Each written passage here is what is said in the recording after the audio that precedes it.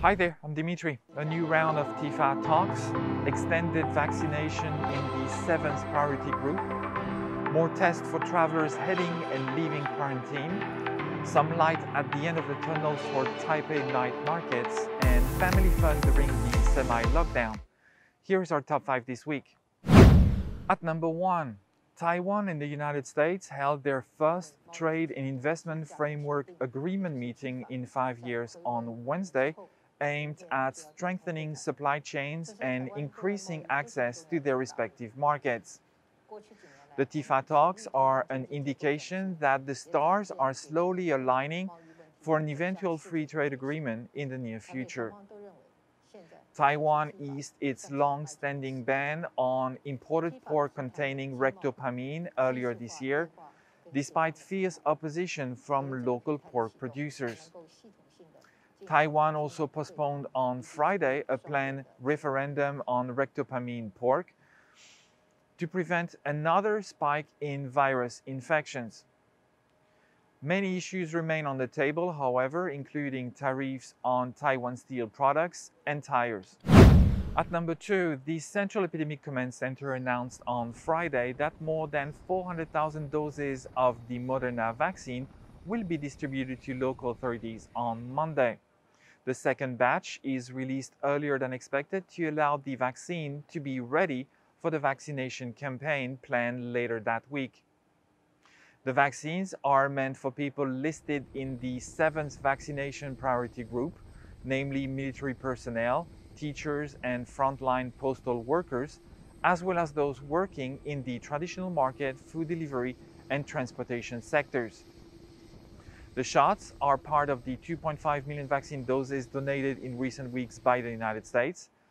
Taiwan has administered more than 600,000 Moderna shots so far. At number 3, travelers arriving in Taiwan must take a PCR test upon arrival since Friday, followed by an antigen test between the 10th and the 12th day of their quarantine, and another PCR test before they go home. The new policy highlights soaring concerns about the Delta variant of the virus that was recently discovered in Pingtung County. The CCC has also started to carry out genome sequencing of all cases found among arriving travelers to better monitor the spread of the Delta variant. The sequencing is also conducted for domestic cases that are part of a cluster or have an unknown source of infection, authorities said. At number 4, Taipei reopened some of its night markets this week in a bid to lift the financial pressure off the shoulders of business operators. The city government relaxed the regulations to allow them to sell takeout snacks. Only a limited number of stalls are allowed to operate for now, amid concerns at new cluster infections detected at the Huanan market. Night markets in the southern Wanhua district, which is still a COVID-19 hotspot, have yet to resume operation. City authorities could reverse their decision if the situation fails to improve soon.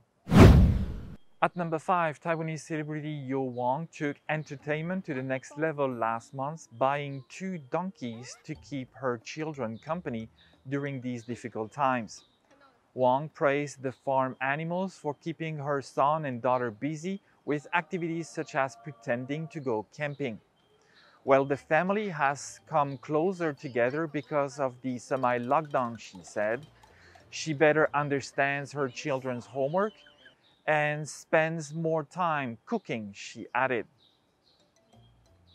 The family of 4 also breeds 2 alpacas. That was our top 5. Check our website and Facebook for more. We see you next week with 5 more news stories you need to know.